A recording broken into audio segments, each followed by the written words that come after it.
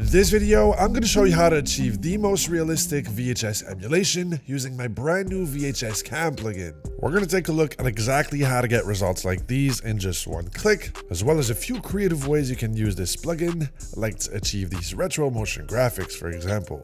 If you want to check it out, make sure to click the first link in the description down below, but for now, let's get back to the video. We're going to open up VHS Cam, and as you can see, it's going to load right up. Now, just pick whichever comp you want to target and click launch. Just wait a few seconds for it to load, and as you can see, in just one click, we have a convincing VHS emulation. It also comes preloaded with over 9 emulation styles based on real cameras, and as a bonus, you also get a night vision and thermal camera preset. We're going to stick to preset 1 for this quick demo, but as you can see, the accuracy of the emulation is just amazing.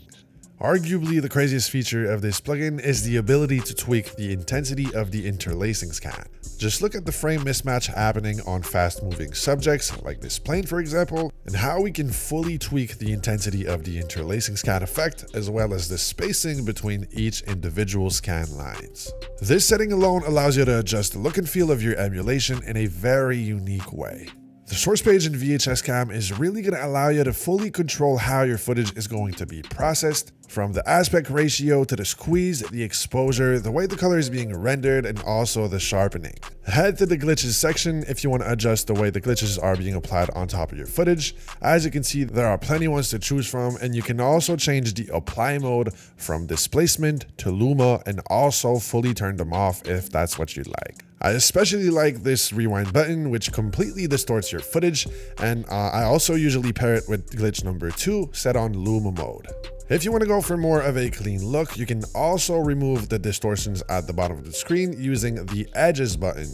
And finally, the timing button is going to completely stutter your footage and look amazing with the interlacing scan. We can also adjust the noise levels using this little slider, but now if we want to change the camera interface overlay, just go to the overlay section, and as you can see, we have a similar layout. We can now pick and choose our favorite camera interface overlay, and if you want to get rid of it entirely, just click the X. And you can also adjust the X and Y scale depending on how you squeezed it in the source tab.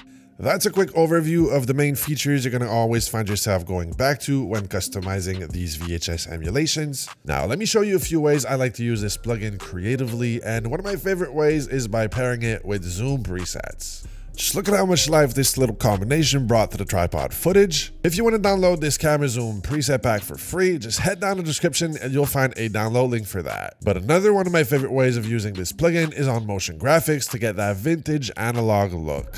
I went ahead and created this simple retro-inspired scene to show you guys just how powerful this workflow truly is. Let's be real, this is looking pretty bad right now, but once we hit it with that VHS Cam emulation, things truly come to life. I feel like the chroma noise slider is what really sells this effect by bending the color in a very unique way.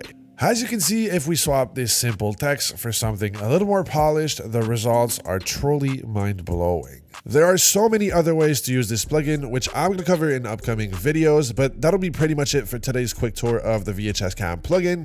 I hope you guys enjoyed. Like always, if you want to add this to your workflow, make sure to check the first link in the description down below. And on that note, I will see you guys in the next one. Peace.